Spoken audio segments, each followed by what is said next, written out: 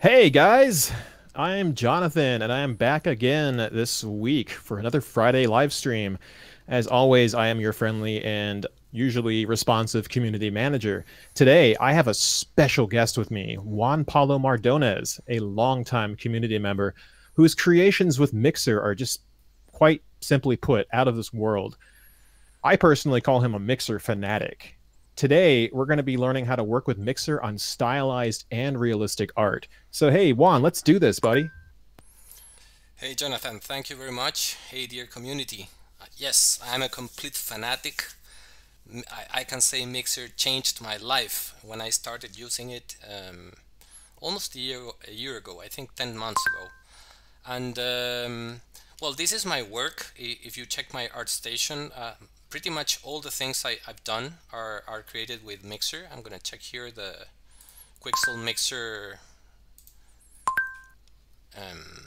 images, and you know me for the terrains, the crazy surfaces and all that, the sketches and everything. So today we're going to cover four projects. I'm going to start with this rock first, and I'm going to show you how to revamp everything with Mixer 2020. Then we're going to go to this Mixer stylized asset. Then we're going to cover the bug, and finally we're going to cover the droid.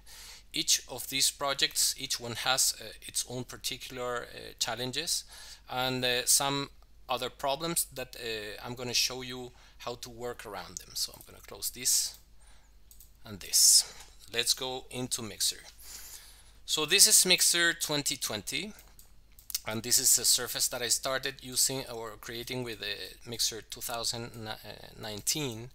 And well, you were limited to this 2D plane that you were using, but now with the new tools you can use this type of cylinders or spheres, and this is pretty basic. But before that you had to export your asset or your textures to Marmoset, and since Marmoset is a different application, not everyone has it, but with this you can really take advantage of Mixer's ability to check your simplest textures and how to enhance them. So in this case I grabbed the 2019 texture, which is completely procedural, and I'm gonna tell you now what I did. This is the procedural displacement here, and it's created with two layers. So we have a first layer, which is pretty much made with this stack. So if I'm gonna turn off all the elements or components of the stack, and I'm going to cover this because surfacing is one of the most powerful things you can do in Mixer. So this is the first thing we created. It's just a noise. And here I'm using a new projection modifier to change the rotation or the position. Then I'm adding a second layer to subtract, in this case subtract using multiply. To add more detail, I'm using a noise, can you see? And then a gradient remap for that noise, and then I'm projecting it again, blurring it a bit. But what I'm working here, or what I'm trying to do, because can you see that there's a cut here which is pretty ugly, I'm going to mask it. And this is the important thing within Mixer. I pressed M so I can see the plane. I'm going to scatter this displacement all over the place, and in order to scatter this I need to create a sort of mask. So a circle, which is a pattern, then a bevel, a blur, a normalize to enhance a bit the height, and then this is where the magic starts with the scatter. And the cool thing about it is that this scatter is completely tileable. So this is my starting point, and as I'm going to clamp it a bit, and this is a trick. If you put the clamp to opacity 1, it's going to clamp or cut everything. But if you just need to cut the top of the rock, you just reduce the opacity. So in this case, this is my first layer that I want to texture with Mixer. Now, regarding Mixer 2020, there's a pretty interesting new component here, which is called the map. And the map is a short name for file. In this case, the map has several modes. You can use custom images, layer maps, which are the layers that you already have on the stack, or a library asset. I'm using the layer map, and in the layer map I went to the base rock, which is this particular surface. When you load any surface into Mixer, it brings all these textures, the albedo, metalness, roughness, displacement, and everything.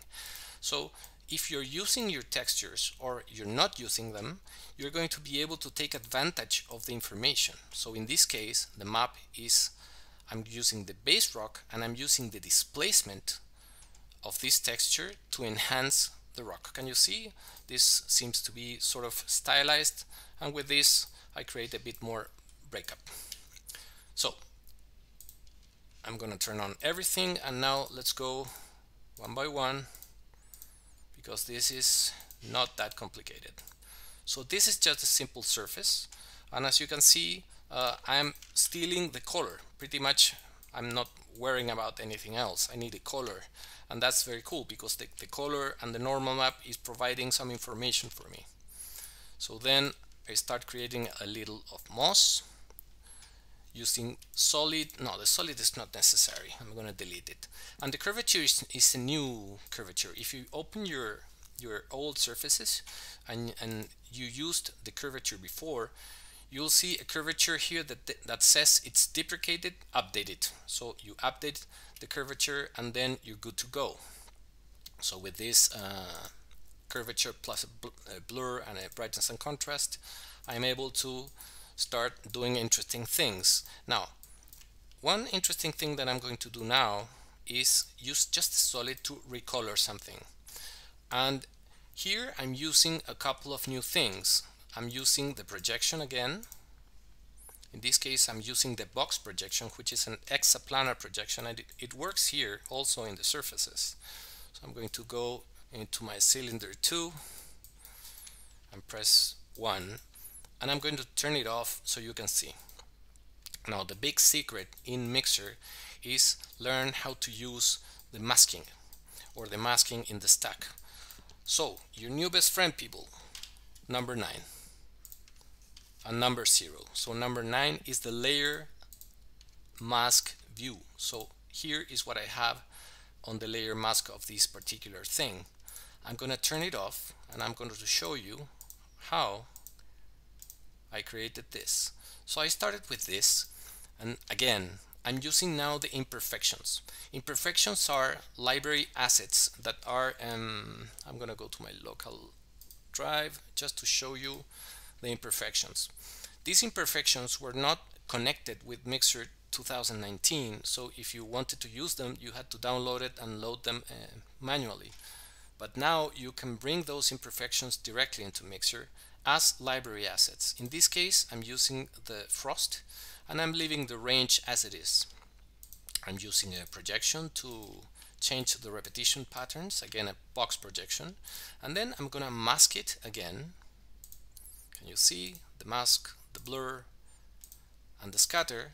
Because I want this sort of texture, and I'm masking this texture on top of my rock. But this is new, the posterize. The posterize gives you this sort of very simple look, which you may achieve with the brightness and contrast, but not so much. So the posterize really helps. Can you see how I change the steps? And with 8 steps I get what I want, and with just a little brightness and contrast I get this. So this is the mask of this particular color, which is affecting the rock, because if I don't do that, I have this dull rock, which I can contrast by the way. But if I want to author my own rock, I need to do things that are done by me, in this case using only the Quixel Megascans ecosystem. There's not a single map created outside here. So then I'm gonna add some edges to enhance the readability, and now I'm going to go to the vertical moss, and here I'm using a very powerful modifier, which is the normal one. So I'm going to go again to 9 and turn off all my stack. So this is the normal, And in the normal, I'm using this particular solution. In this case, I'm projecting from above, but if I project from this side, I'm gonna get this mask, which I'm going to bevel. And you see it's pretty much like a blur, but not so much. A brightness and contrast, a noise. And this is interesting. This is a good trick that I learned from Eric Dinoware. Huge shout out to him because he's a master. The noise as a distort solution on top of anything. I'm gonna turn it off. Can you see the sharp edges? And then I'm distorting the edges. And then with a new map on top, which is a layer map from the library asset, the stone, which is multiplied on top. Can you see? If you press shift, you can move these two sliders all around. And with this, I'm cutting the vertical moss on top of the rock.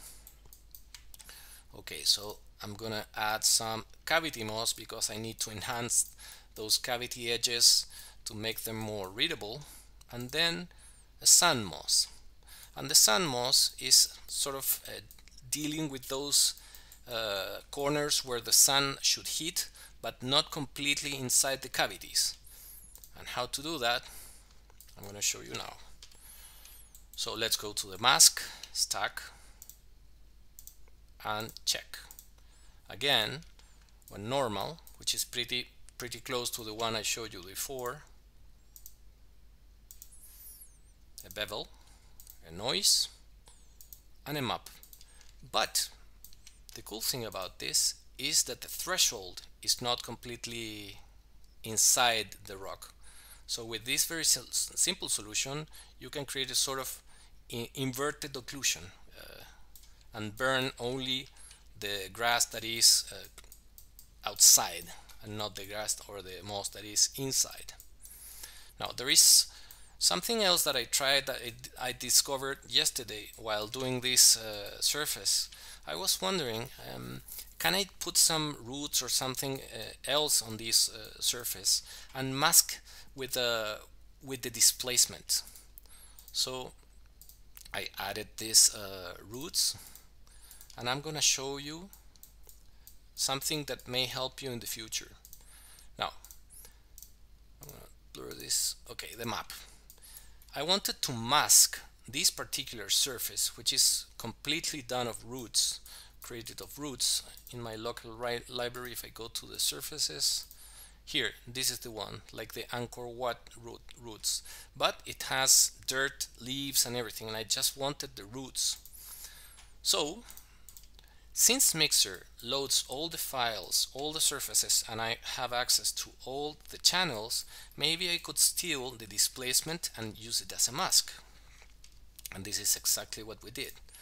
So I'm going to duplicate it just to showcase something and restore the range of the displacement.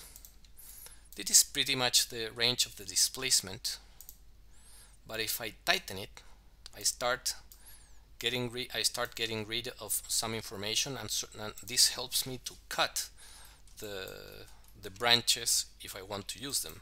Of course, I can also change the color in the albedo. I can modify this, or I can modify the blending options.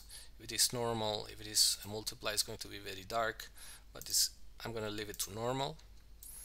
And this was to just check that you can go to the layer map, and if I open the layer map, these are all my layers, all the layers that I have on the layer stack, and I have access to all of them and their components. So in this case, I'm using the roots, but if I wanted to use something different, for instance, maybe the other roots. Now I'm using the other displacement roots. So I'm gonna do that. Alright, so with that, we covered pretty much all the benefits of using the new geometries inside Mixer 2020. If you're building a wall, it's going to be way easier for you to use the cubes or the cylinders or the spheres without having to go to Marmoset to do your renders. Of course, if you go to Marmoset, you're going to take advantage of the depth of field and everything, but this really helps if you're in surface mode. But Mixer 2020 is more than surfaces. When I started I was invited to the beta testing process, which I was incredibly happy and grateful to be invited for that. I was thinking all the time about 3D texturing in objects. So we are going to open the next project. So let me open this.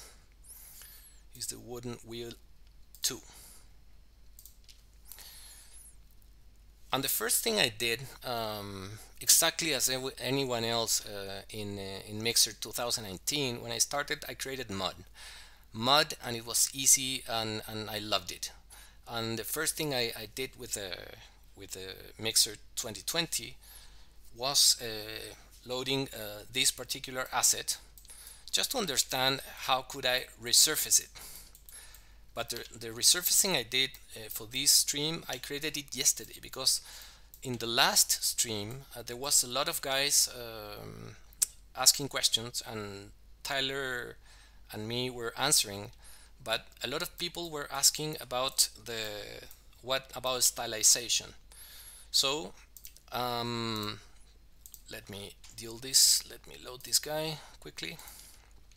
So this is the asset I started with, and I wanted to resurface it using its own UVs. So I was wondering, if this is scanned and someone did the retopo and the projection and the baking, this model should have UVs. And if I press M, I can check that the UVs make sense. So what I then achieved was this. I went into the bridge and exported this object to Maya. Maya is my main application for modeling and UVing. So this is the asset, and as you can see here, I'm going to go to the UV toolkit, select the shells, and if I start selecting the shells from the asset that Quixel provided, that pretty much works as one plank. This is another one, this is another one, and so on, so forth. So if I selected these guys and extracted them, I could separate the object, and I could create my own ID from a Quixel asset. All right. Let me show you why this is important. Because when I started thinking I'm gonna texture this with a stylized look, I thought, let's use some planks, some plank texture, some plank material like this one. This is part of the library also. So what I'm going to do is I'm going to use this source or this surface as a resource for my file, but I'm not going to use it in the mix. I'm going to extract information from it. I'm going to steal information from it. In this case, I wanted the albedo. That's all I wanted. So I started prototyping. I'm going to show you, very simple, just this was created only with solids.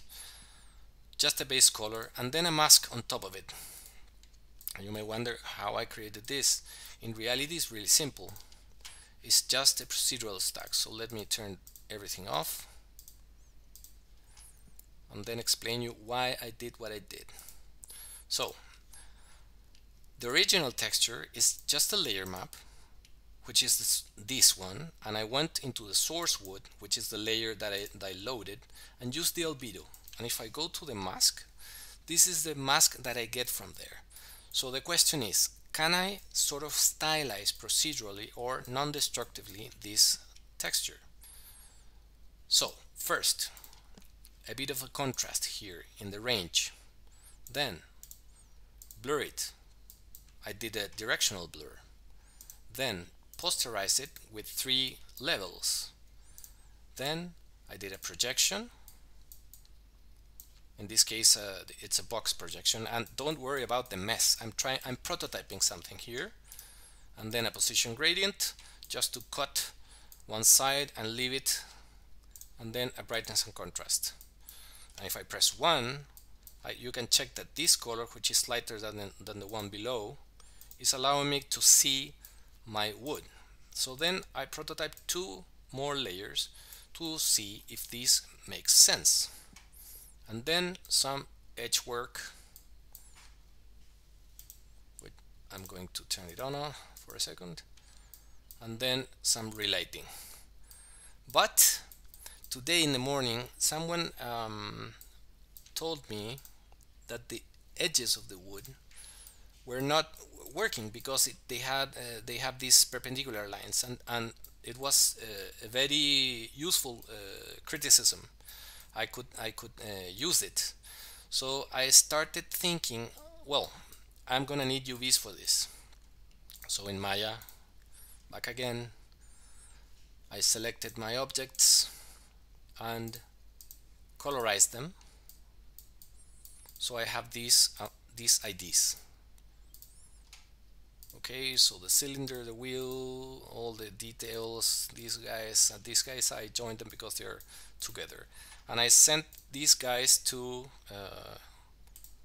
Marmoset. And in Marmoset, let me show you the baker. This is what Marmoset received, this object. And in the baker, I baked 2 materials or 2 textures. One that Quixel didn't have on the model was this particular ambient occlusion, and the other one was this. In this case shows albedo, but it's because it's the colors I selected. I don't want Marmoset viewer or Marmoset to render its own colors to the IDs, so I selected the colors myself, and that's why I had to render the albedo. So then what I loaded here, and I'm going to show you guys in a second, turning off my prototype, I started working on the sides. And these are the sides, but the sides have an enhancement that I used or I created after I received that critic, which was very useful. So I already showed you that the mask for this particular thing, sorry, let me go back again. I'm going to turn off this guy. Look at this. Now the top edge is the one that is bugging, right? So what I did there was very simple. Instead of using the map that I used earlier, which was this source wood, I thought, well, maybe I can stylize the same wood that comes from the asset and patch all the corners that are not looking great. So that's what I did. If we go to this particular texture and I press how it shows, can you see this is the original albedo texture of the original Quixel scan? And I'm going to show you, if I blur it, posterize it, position gradient it to isolate it, and then use a normal to even isolate it more, I can patch with this layer the problem that I had below. So once I prototyped this, I was able to continue doing the same on the rest of the other layers. So this one was the same. And this is the cool thing about Mixer. Once you sort of nail a recipe or a combination to do things, you can repeat again and again and again. And since the workflow is non-destructive, you can duplicate your layers, move things around, and so on and so forth. So this is the front, which had one of the worst edges ever. I think this is one of the edges that this person was criticizing. So I patched it using the original texture. And the wheel was also a problem. I'm gonna show you guys. The wheel was like this. So it make no sense, and I patched it using the same original texture, but through the stylization process. And remember, the stylization is non-destructive and has to do with the contrast, blurring, and for the posterizing thing. So this is the rest, and the rest is pretty much using the same original texture, and this cylinder is pretty much the same. But if you look at this particular object, it looks a bit dull. It doesn't have any lines or cavity work, nothing really cool. So I started first with the edge work. Here, a cavity edge. And this is just a curvature set to cavities only, and using the underlying mix. And as you can see, if I press on and off, it's going to draw some lines over here. Now some dark edges that are on the corners, and some light edges. In this case, I'm using a stack that is a bit more complicated. It's a curvature, brightness and contrast, and some posterizing that I forgot to put. Now I did it. But it still looks a bit flat. If I go to the Pisa lighting, of course this is using a HDR, but I want to stylize this typical vertical lighting. So I'm going to go back to the overcast, and I'm going to create this relight and show you how I did it. In this case, this is the interesting thing, because remember the ambient occlusion map that I created in Marmoset? Well, I needed something to give this sort of paintedly abstract ambient occlusion dirt or self-shadowing here. So how it's done, it's really simple. I loaded the ambient occlusion as a mask here. It's inverted, the white is going to receive the color, and then I simply posterized it with 5 levels. And the color of this is, let me see, is multiplied on top of the rest. So if I reduce the opacity or change the operation, the result is going to be different. But there's a huge difference without the posterization. At least for me, this may look good, but in this case I wanted this faceted look. Now, the next thing is the darken low. And this is using one of the position gradients, which is new to Mixer 2020. And the mixer uses this. When you create the position gradient, I think it usually loads in this, no, in this, I think it loads in this position. So if you want a vertical, like a Y projection, you just move this dot to the center. You don't need to be a perfectionist about this, but with this mask, I'm going to be doing something, adding a sort of shading to a lower part. Can you see? Now, the vertical light uses exactly the same method, but opposite. In this case, I'm using a color and I'm overlaying on top of the rest. So I'm going to reduce the opacity or increase the opacity and burning a bit more from above. And finally, this sunburn, which is an overlay with a different color, but this time using a different mask. I'm using a normal because I wanted to burn all this, just the vertical or the faces that were facing a sort of vertical source light. So this is the result. It took me maybe 1.5 hours to do it, plus 30 minutes after the comments I received today. And that's a lesson I learned, really important. Reading all the comments. If you post anything on Facebook or wherever, read all the comments because you may discover something really cool. The person that commented didn't tell me the solution. He told me the problem.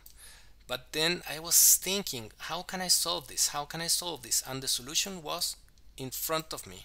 I didn't realize the solution yesterday I realized the solution today. Why not use the exact same texture of the asset?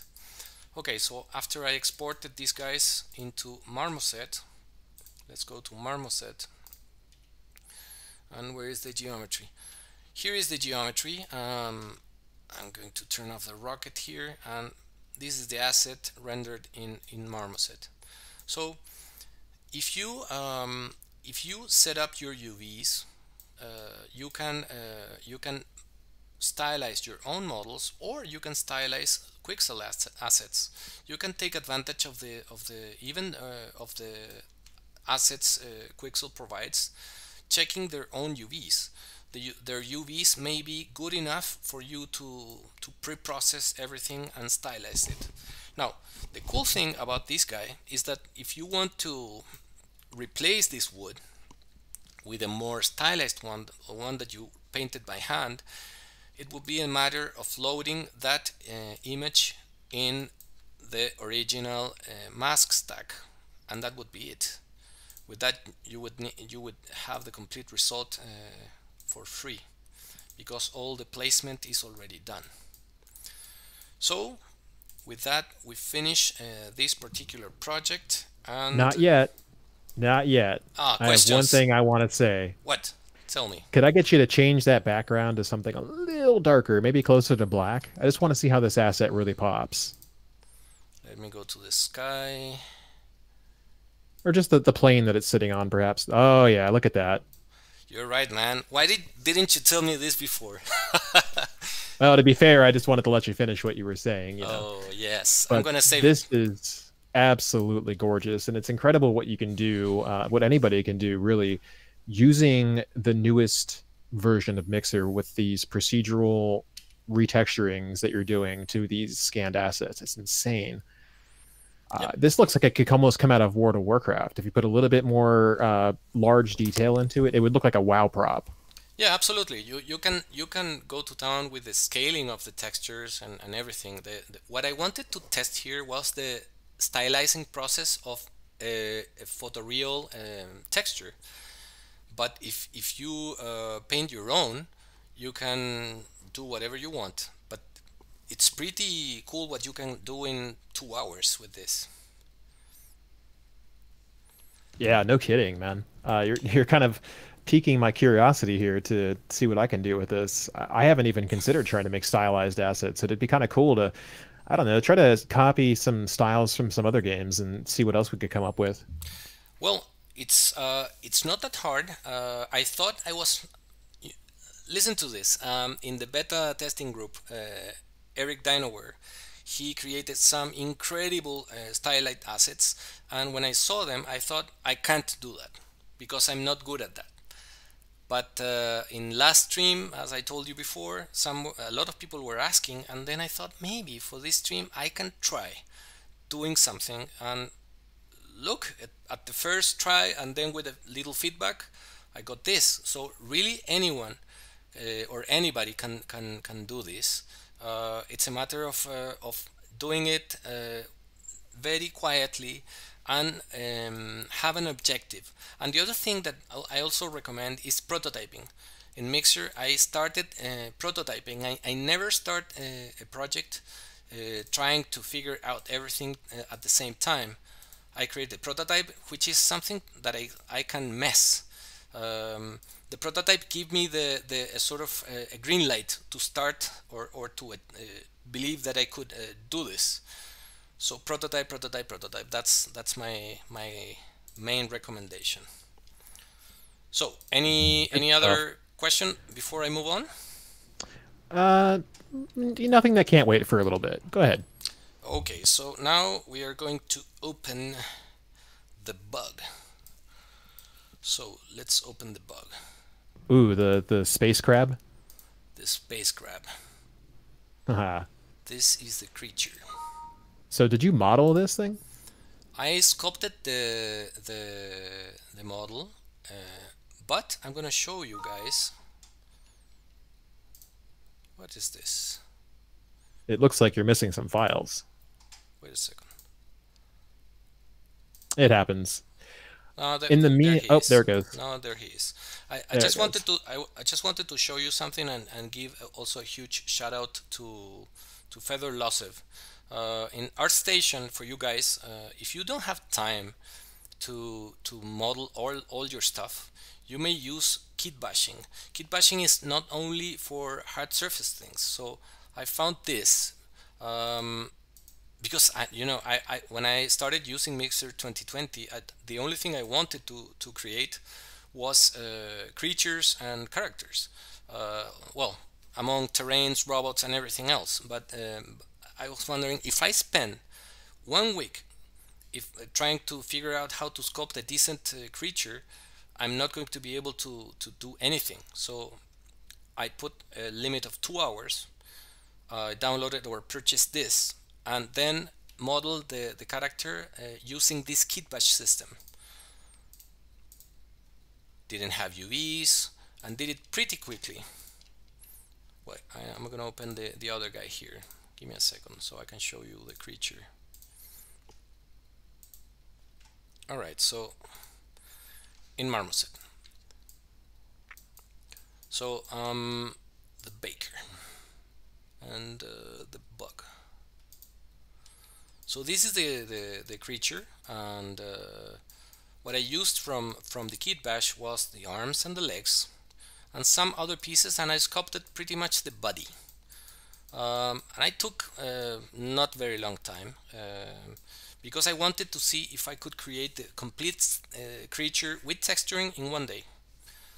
From the kit bash modeling, polishing, UVing, texturing, exporting, and rendering. And I managed to do it, but I'm gonna show you the thing. The thing is, this has the worst UVs I've done in my life,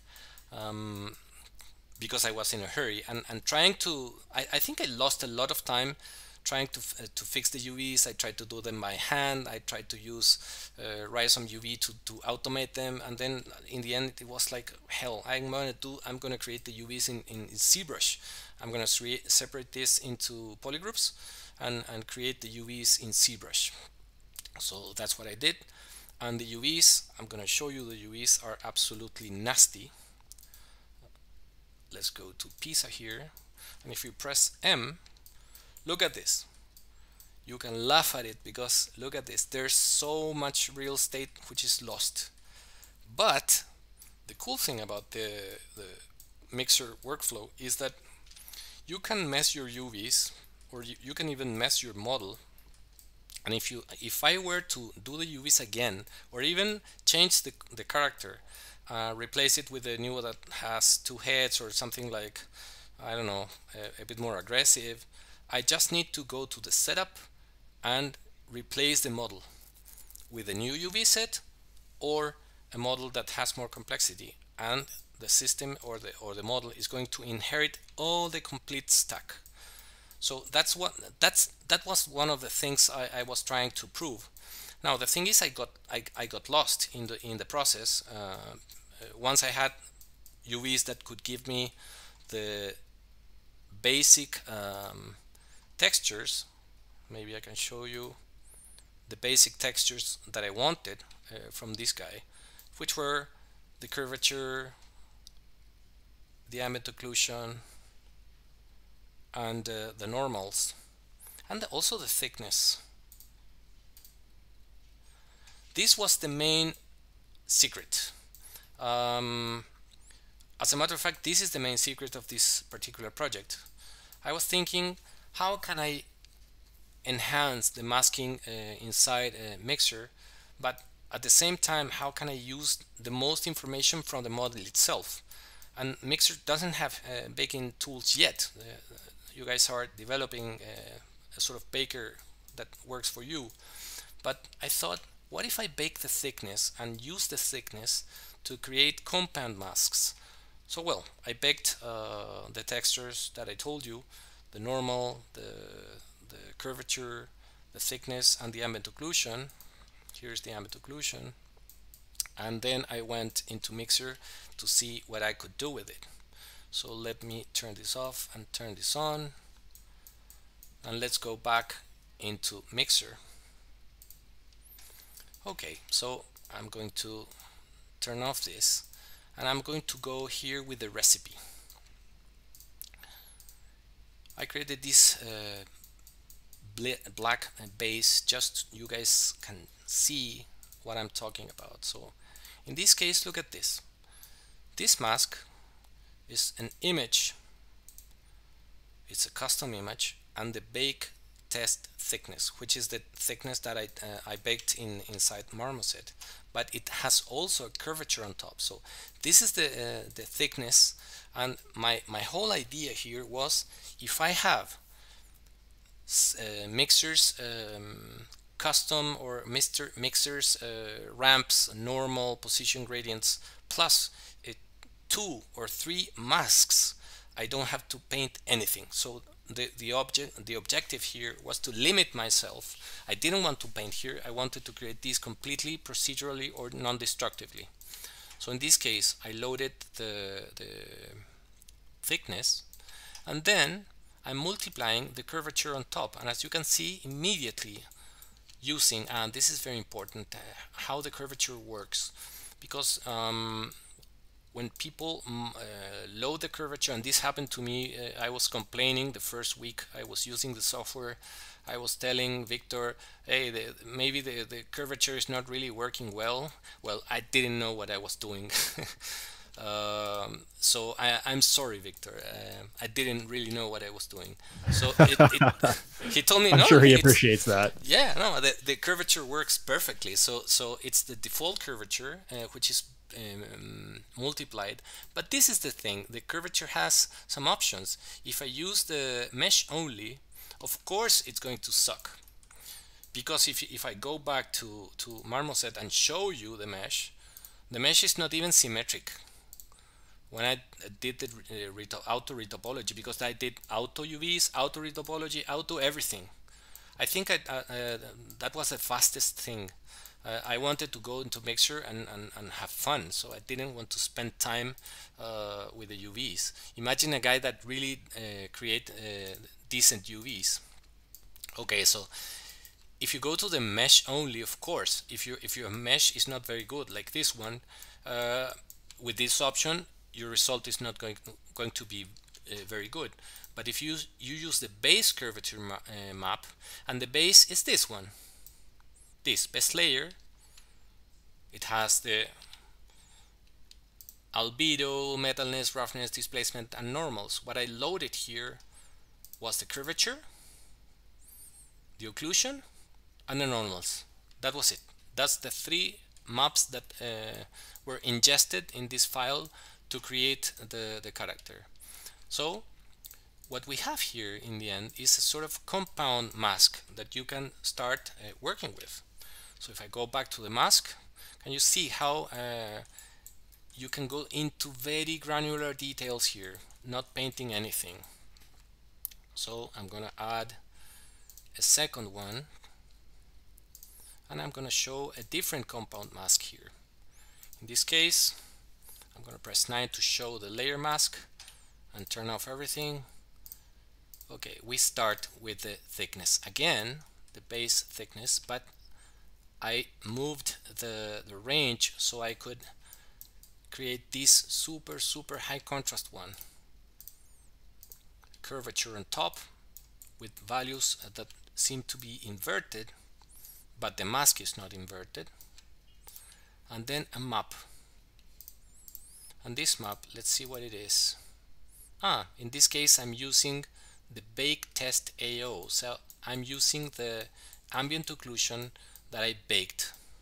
So remember, when you create a map, you go to the type of map you want to use. You have 3 types: the custom image, the layer map, and the library asset. In this case I created this compound mask with this I'm going to change the color for you guys to see. This is my second compound mask.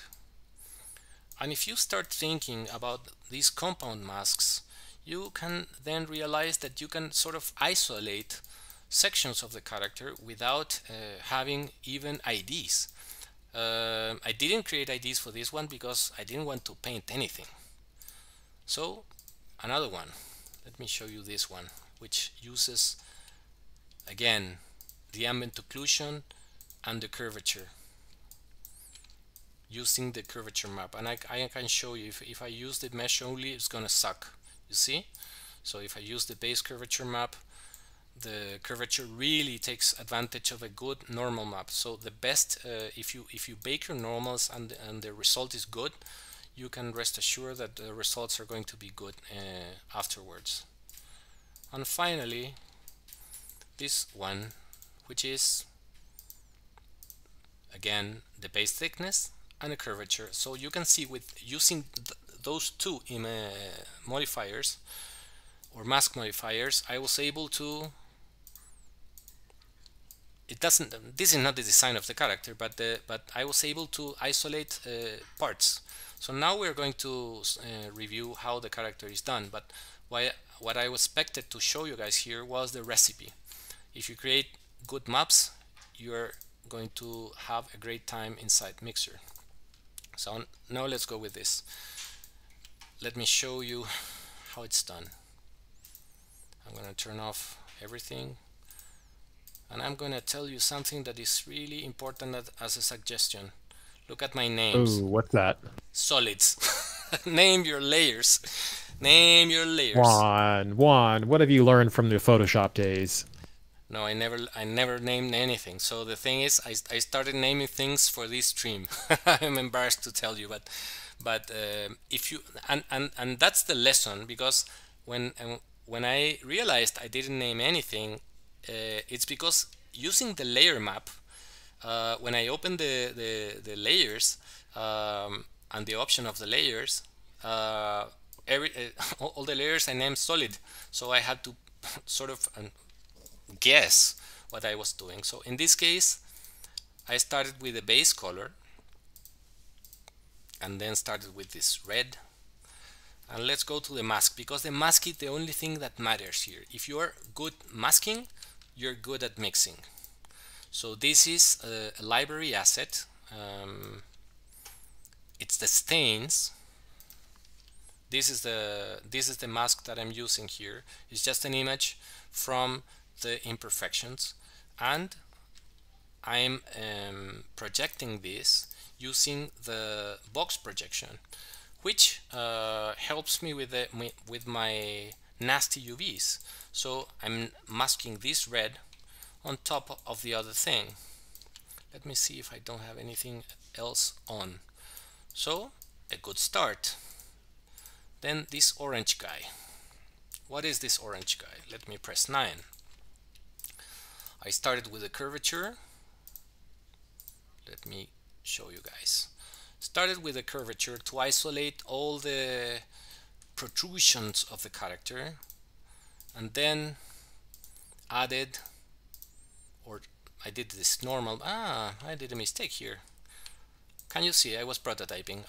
This was pretty much the base thickness, and then I multiplied the ambient occlusion, and then I think I created a bit more stains using the stains, and then I projected with this I don't remember the name of this arrow, clipping, or I don't remember. Do you remember?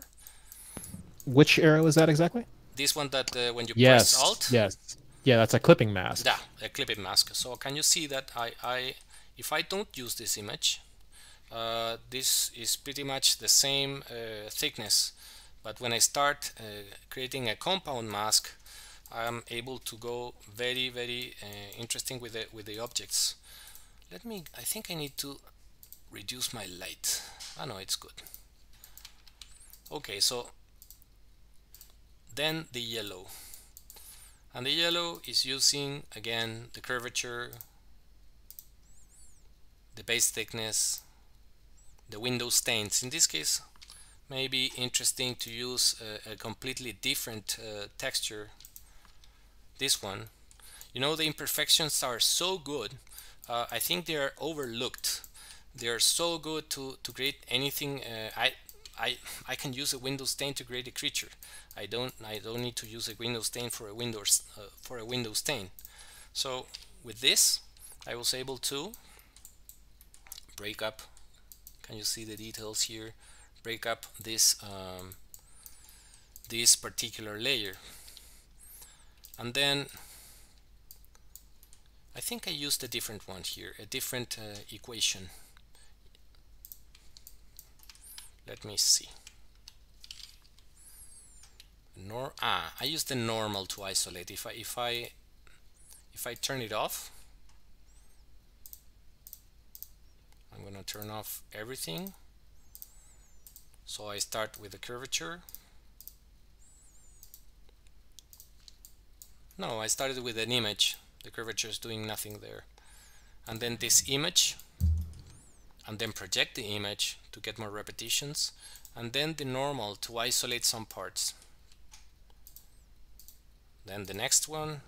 Here I'm going to use a different modifier stack that I haven't used yet, which is the position gradient. So let me go back. So this is my normal. I'm getting a vertical normal, and with the position gradient multiplied, if I press 8, I'm going to show you the positional gradient. This is a compound mask, and then the images I subtracted using the occlusion, the base AO here, and then I start adding some details and some stains, and the projection of the stains to repeat. And this one looks like this. It's the blue one. I duplicated this guy, and I think I stretched a bit the mask. I'm going to show you now. I stretched it a bit to create this gradient between the darker green and the lighter green. And then this guy seems to be subtracting.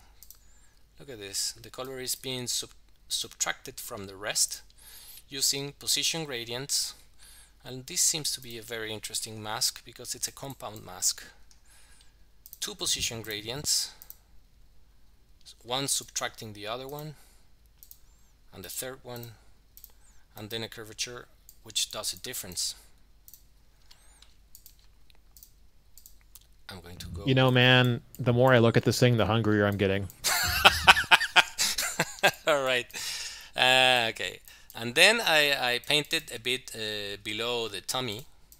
I'm going to show you the mask.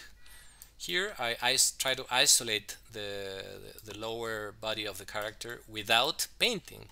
So as you can see here, I'm going to show you how I did it. Assembling first a position gradient. I'm going to show you the range is pretty sharp, and then adding a second position gradient which is subtracting the first one. So I isolated the center of the character, and then a third position gradient which is subtracting the top of the character, and finally a curvature multiplied using the same setting as I showed you earlier. Look, underlying mix. If I go to base curvature, I'm going to get even more or better results. So we have an improvement there. Okay, and then the eyes, which are painted. This is the only layer that I painted here, the painted mask. On the eyes, the mask, I created this. It really doesn't make too much sense on this mask, but it really is a cool mask. Done with just the AO and a multiplied curvature. Can you see? So if this is like a Lego, you are playing with, I don't know, 3, 4, 5 pieces, and with those pieces you can create a lot of things. So I think I did something here. I know it's good. It's good. And then some solids and some other solids, and finally the last solid, which is just a curvature. So, jeez, man, this thing looks so good. But if you take a look at it, it's really simple. Well, I mean, that's how you can break down almost everything, and that's like a recurring theme we're seeing in the comments today, that some people are feeling that the presentation of the work is very complex. And I would agree with them. The end result is very complex. But when you break these things down into individual components, it's really a lot of small, simple changes and simple adjustments being made that lead up to a very amazing end product.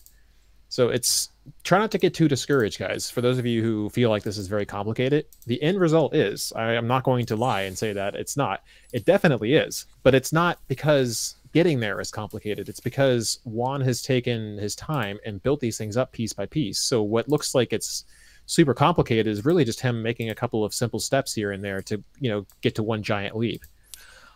Yes, and again, the same exercise as if your boss or your client or you take or gives you very few little pieces, like I don't know, 3 or 4 pieces, you can create, I don't know, how many models can you create with 5 or 6 Lego pieces. In this case, maybe the model seems to be very complex. I was thinking about giving this model for the community, because as Victor's model, the WASP, it really helps to have a model that works, and realize that it has nothing to do with me. It has to do with Mixer, and it's so easy to use. So if people are interested, I can give these guys give the model maybe to you guys at Quixel. I may create decent UVs first, or I may not, because that. Hey, whatever works, man. For those people who actually were asking, Juan is offering to give out this model. So here's what I'll ask you to do, Juan. After this stream, let's go to the art community. And for those of you who don't know where it's at, and you should totally be there, it is facebook.com/groups/Quixel Tools Group, all one word.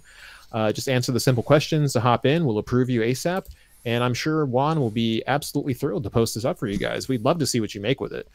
And one other thing, could you kindly put that crab on a dark background, because we had a request for that? Yes, sir. I think I'm not very good with the backgrounds. Oh, yeah. Yeah, look at them pop out. That's awesome, man. I'm still telling you, I feel hungry looking at that thing, but it is very cool seeing like just the wide amount of different works you can make. I mean, last night I was building a recreation of Hell's Kitchen in Deus Ex, the first one, using I was trying to build the curbs in New York City, because they have like these street curbs that are plated with steel. And I kind of look at this and I'm like, well, I'm making steel plate curbs and he's over here making masterpieces. I mean, this is awesome. You know, the funny thing is, when I posted this on the Slack group with the other guys, Teddy was like, "Oh, I would love to texture that."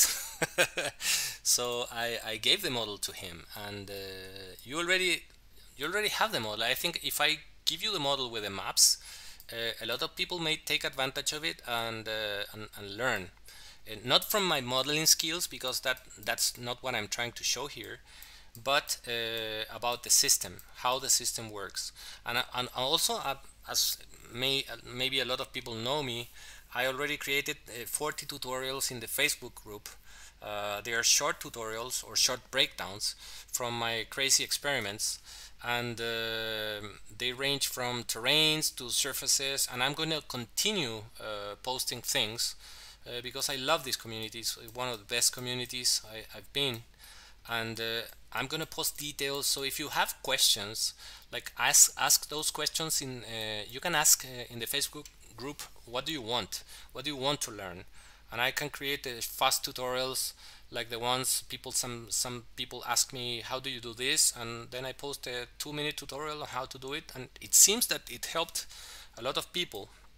It's not really produced. I don't even edit the tutorials. I create the scene, solve the problem, and then tape it at once, or record it, tape it. Oh, that you can tell I'm very old. Record it at once, and that's it.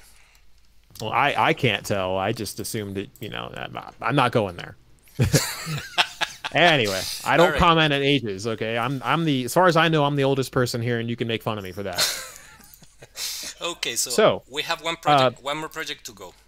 Yeah, yeah. And so you guys know, this is actually because this is such a special stream, we're going to be going a little longer than we normally would. So today we're going to be running for another 30 minutes, and I'm sure Juan would love to show you this next project. This is going to be the piece de resistance, huh?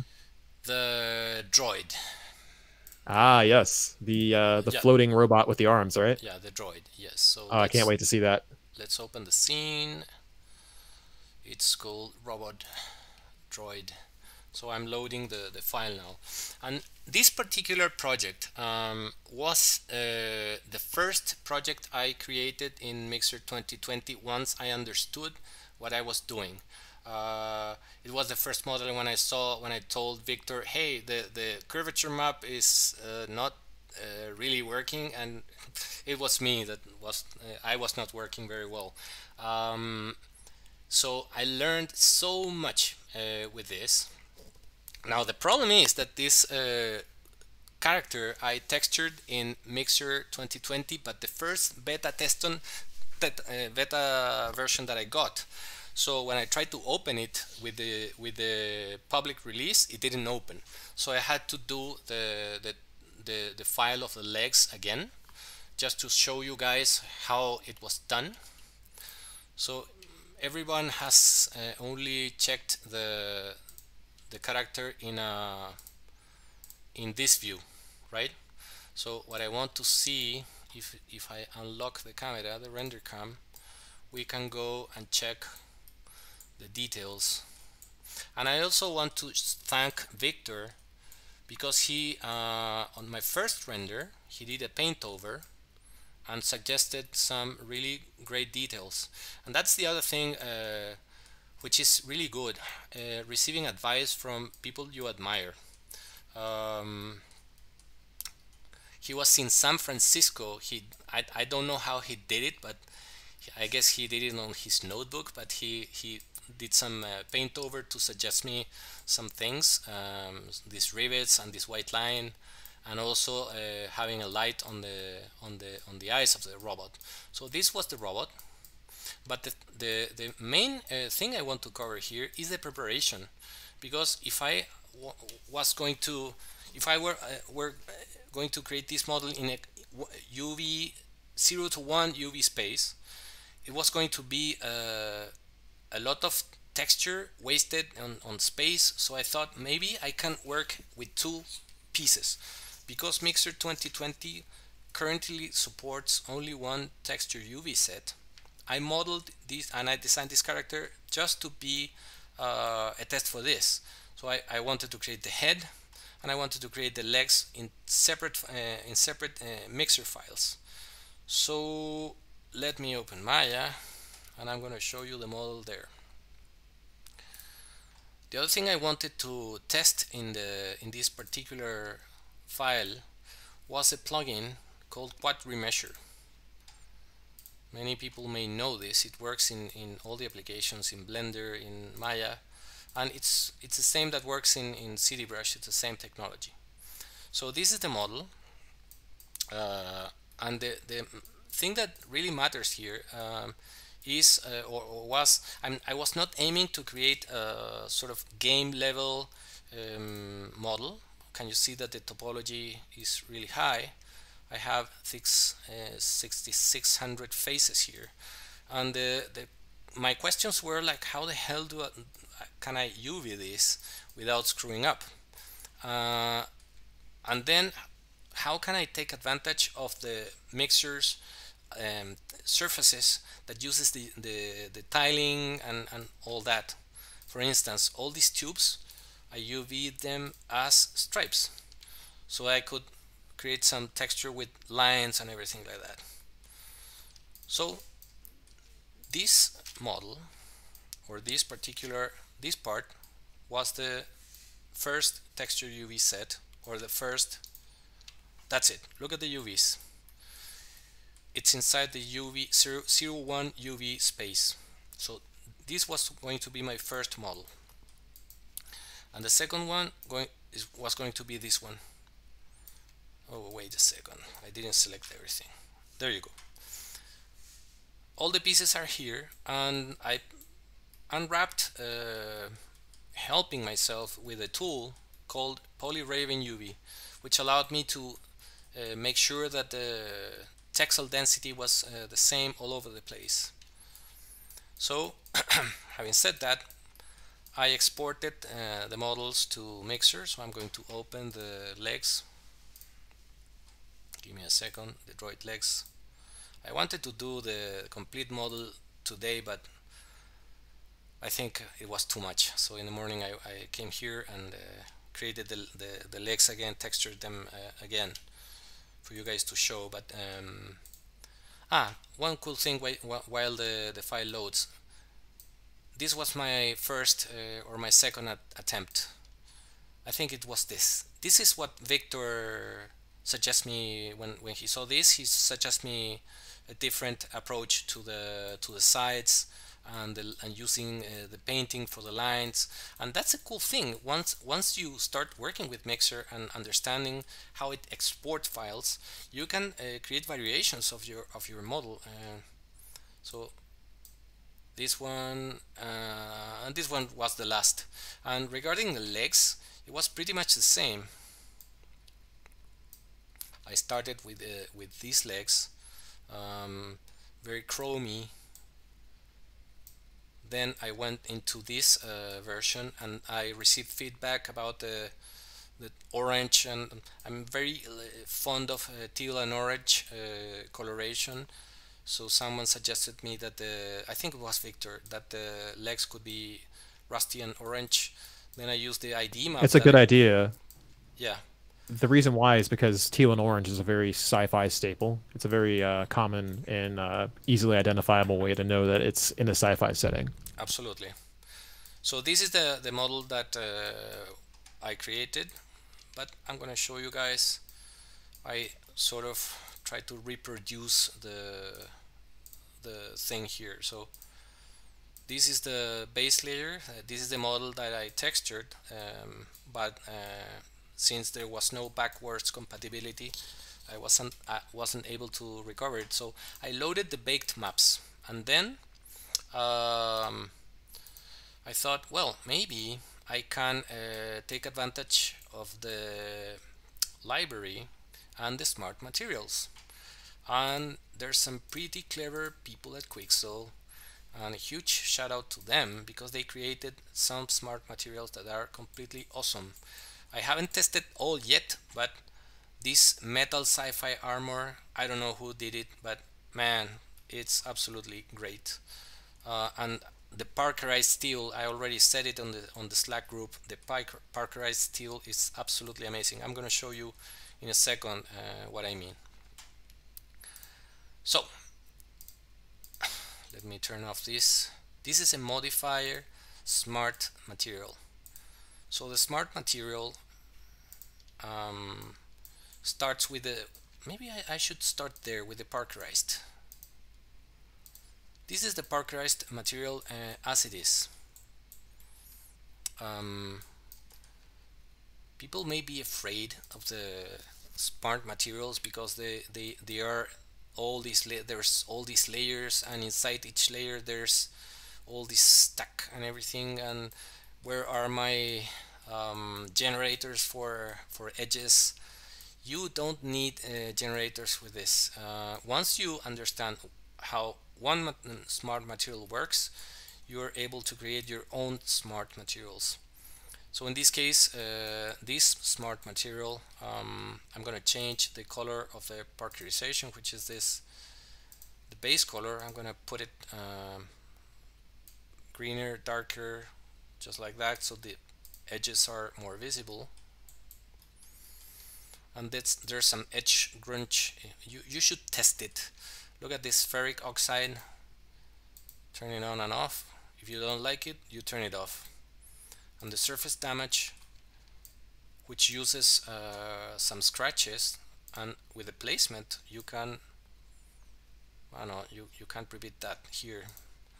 I know, here it was this, the edge crunch. Well, the smart materials are great, so I'm gonna go to the one I modified. So the same thing as always, creating masks. I'm gonna show you in number 9. loading in the base layer the normals, the roughness, all the maps I needed. I have this color, an oil residue that is part of this sci-fi armor chief green. I guess it's based on the Master Chief. So I changed the colors and modified the smart material to get my own result pretty quickly, trying to put some rust with several levels of rust. With this one particularly, can you see that since this is the one thing, the character is not in a T-pose, so I had to use I baked it like this, so I had to use the textures exactly as they were. So if I go to the stack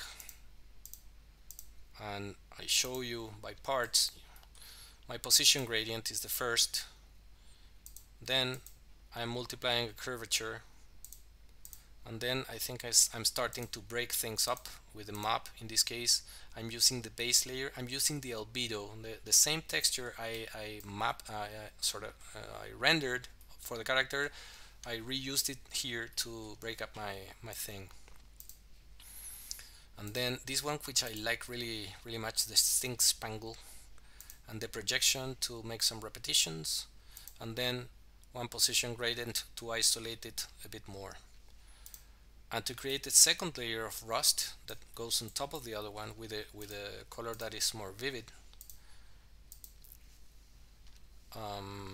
This is the layer stack. It's longer, but it's, can you see, it's pretty much using the same thing: position gradient, curvature, this map, which is again the base layer albedo, again the stink spangle, a projection, the ambient occlusion, and on top of it a curvature, using in this case the underlying mix. I'm going to show you why. If I use the base curvature, it's very tight, but if I use the mesh, let's see how it looks. That looks good. I can keep it, so I can get those orange things over there, and a third layer of rusted metal. So in this case, I didn't have an ID. I didn't have the time to bake it, but on the first one, I really baked it. And finally, the sort of occlusion solid or something like that. And I think I was able to recover some paint from the model. Let me see. Yes, this is one cool thing that you can do. Stamp things on the model. Many people ask why I can't create the same as the suite, and I'm not a suite user. I saw incredible results with it, but I never was able to use it. But I think this is pretty much the same, because if we look at the normal map, when I'm stamping height, which I'm not using, I'm going to turn it off, I'm stamping the normal. So in the end, if you're able to draw in black and white a displacement, then that is going to be baked into your normals. So this is a pretty good result, and a pretty good replacement for the suite, and it's real time. Oh yeah, yeah, it absolutely is. And to echo in, as somebody who worked with the suite extensively and still uses it on occasion, but uses Mixer for everything else, let me tell you straight up that being able to paint in real time and have that normal data get calculated into the real-time curvature map and object space and everything else is nothing short of phenomenal. Absolutely. It's so fluid. And it's only going to get better as more updates come out. This is just the tip of the iceberg, guys. Like, this is the bare minimum of what Mixer is going to be. And if that's the standard that we're going to be working from, the future is very bright. Yeah, and for those of you, oh, I didn't mean to cut you off, Juan, but I did want to mention, for those of you who do come from a suite background like myself, I do plan to at least write a couple of tutorials on this subject that are pretty basic and should cover most questions that you guys have. And I will probably post them in the art community as well as on ArtStation for you guys. I know the suite was one of our flagship products in the past, and we don't want you guys to feel left behind. So we're going to definitely find a way to help you guys get up to speed for those of you who are struggling or just curious how it works. There's just so much coming, and you guys, like, this is the best time to be a 3D artist. Absolutely. Yeah, you're right. Something that I learned, because I want to cover some recommendation as we finish, is working in 2K. Uh, I all the models I created before this stream, I was working with 4K, and my computer is pretty powerful. But if you work in 2K and your paint layers are 4K, you you can work at the speed of thought. Now what I just did while you were talking, I loaded the 4K textures, and look at this, because maybe people were not able to see the result. Um, this is the result in 4K, and if I load the 8K, well, I guess it's going to be experimentally expensive, but I was able to export this and send it to Marmoset in the morning before the stream, and here I have it. I'm gonna drag it there. So this was the result of those textures that I created in the morning. So the cool thing is, once you have the stack, which is non-destructive, you can save a lot of versions or export a lot of versions, and you can go to town creating complicated art. In this case, the two parts are important. As I understand, Mixer will have multiple texture sets in the next evolution. But for now, if you really want to preserve the 4K texture, do it in parts and separate those parts in something that is meaningful. In this case, I went with the head and the legs. And I guess someone is going to ask, can you put a darker background? So I'm going to do Yes, it. yes, yes. Where is it? Where is the light? Where is the light? Sky. I can't find it. Where is it? Where is it? It's not this one. I have two lights. Oh Try my. clicking on the background.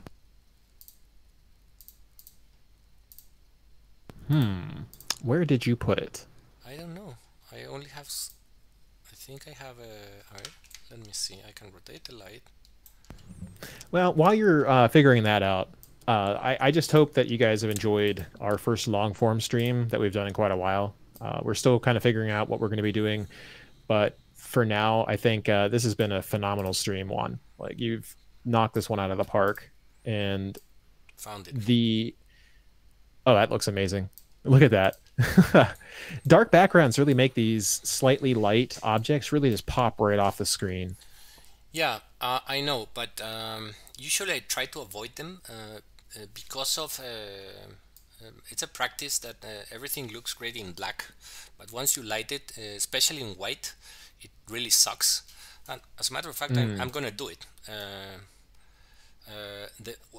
The white is eating up the space, so that's why the color should be darker. Um, Mm-hmm. yeah, but this is it. I would like to review my list because there's some recommendations that I wrote. Yeah, go for it. Okay, about UVs.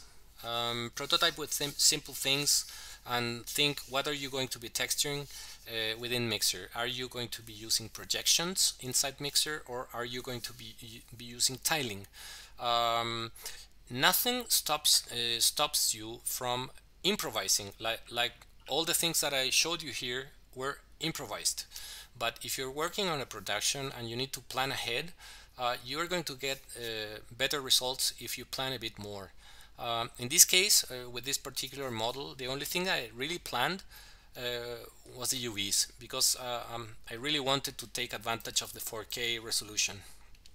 But keep in mind that since you can mask in Mixer, you may use the exaplanar or box projection or the tiling.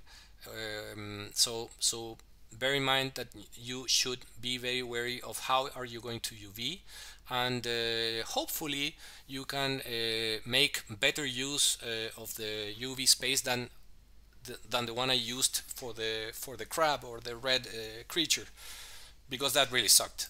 Now, and the cool thing is that if I replace the model with a better UV one, I don't have to do anything but replace the eyes. That will be the only thing I need to do.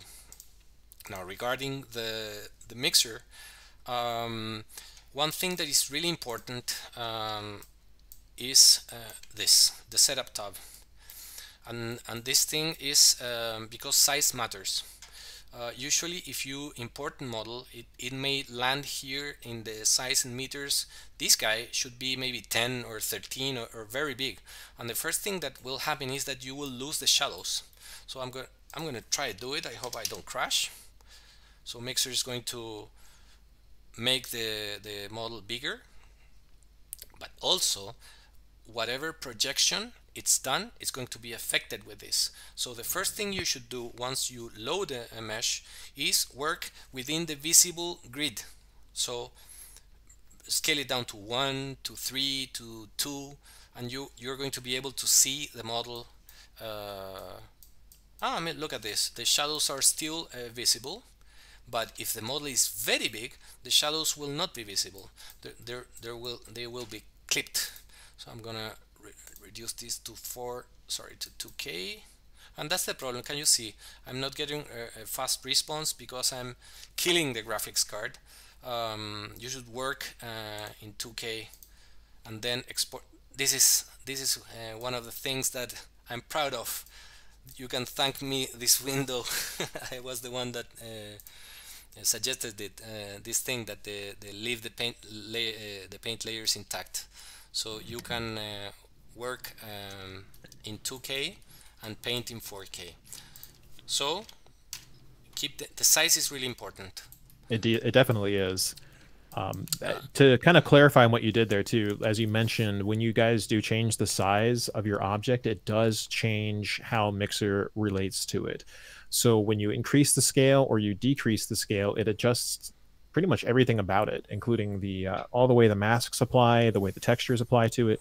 So if you're trying to keep textures in a certain setup, it's a good idea to make things scaled to the way you think they should be. So if it's supposed to be 2 meters by 2 meters, try to keep it around that 2 meter object mark, just, you know, for realism's sake and to make it easier for editing, so you know exactly which slider is going to apply to what, all that kind of fun stuff.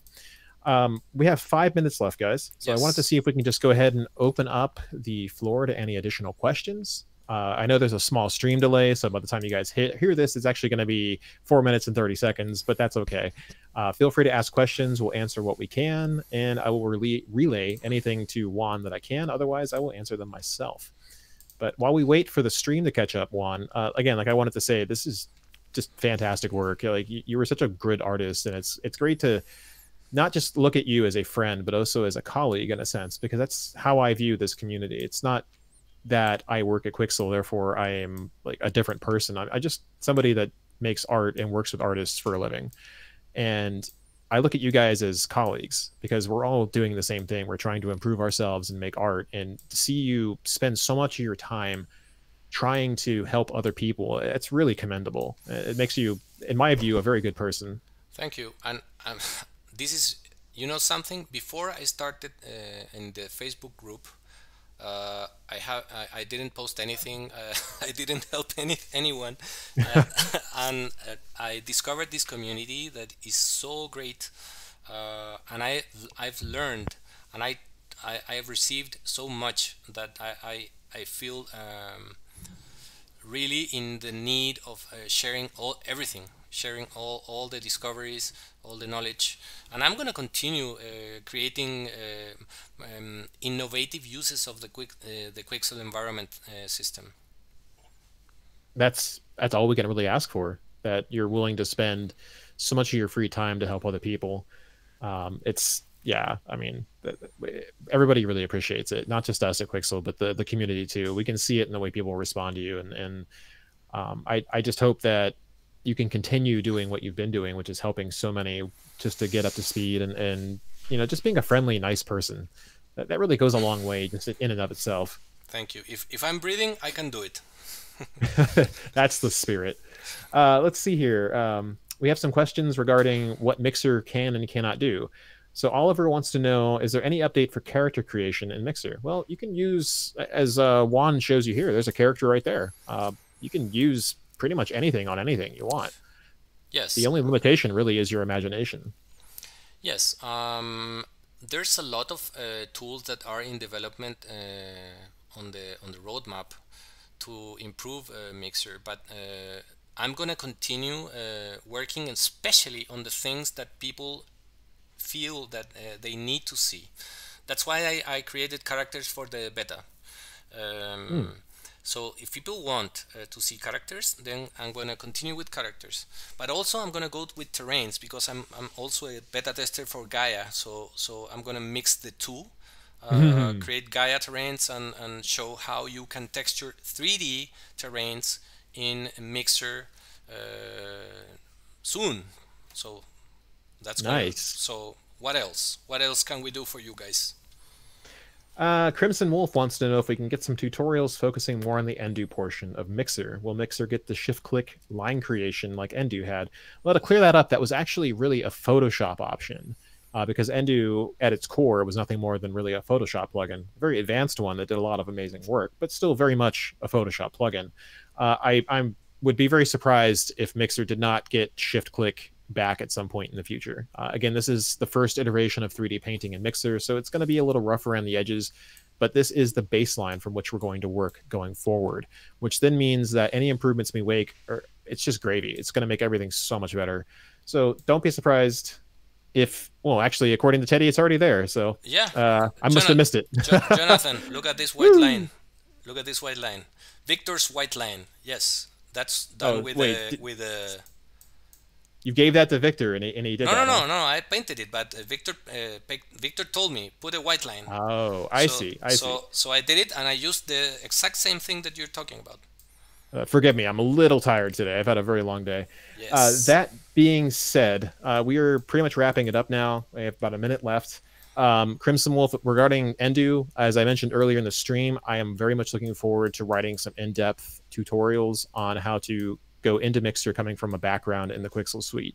So if you're used to working with Photoshop, if you're working with other, raster or vector-based illustration programs, I can help you get to the point where loading that up in the Mixer should be pretty easy work.